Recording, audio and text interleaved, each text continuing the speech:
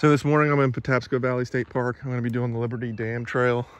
There's a small pull off here. There's like no parking signs everywhere, but it does say you can park in the designated areas, which is just like 3 spots next to my car. So we're going to start heading down this access road, it looks like. It's under 2 miles, so it shouldn't be a long hike. The reviews online said get here early or you won't get a parking spot. So it's 7 a.m. Easter Sunday. So I can do this hike and then get to Mass at 10. So 2 reasons I like hiking early is you can beat the crowd. You can have the hike to yourself. And you usually don't have to worry about parking or a parking space.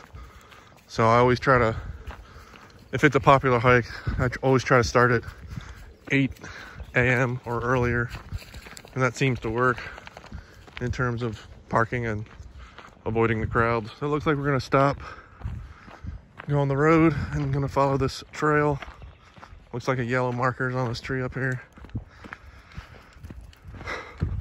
Holy skunk cabbage. There's a wetland of some sort down there.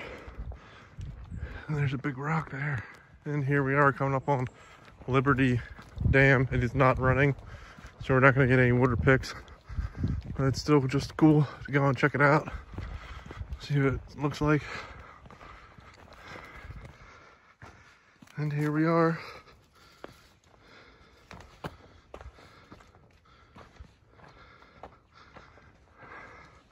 At the base of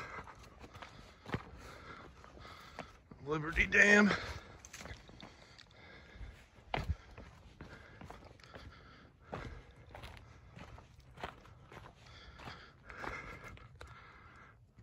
It would be a lot more interesting if it was flowing, but nothing we can do. So let's climb these rocks here and see what the other side looks like.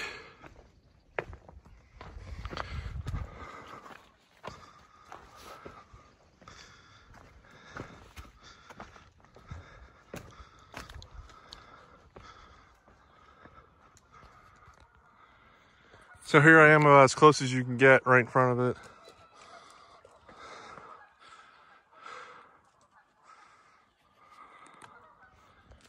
And here it is from the last angle, so not that bad of a hike.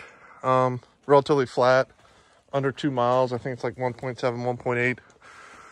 So if you're ever in the area, check it out. It's, yeah, like I said, I wish it was flowing, but nothing I can do about that.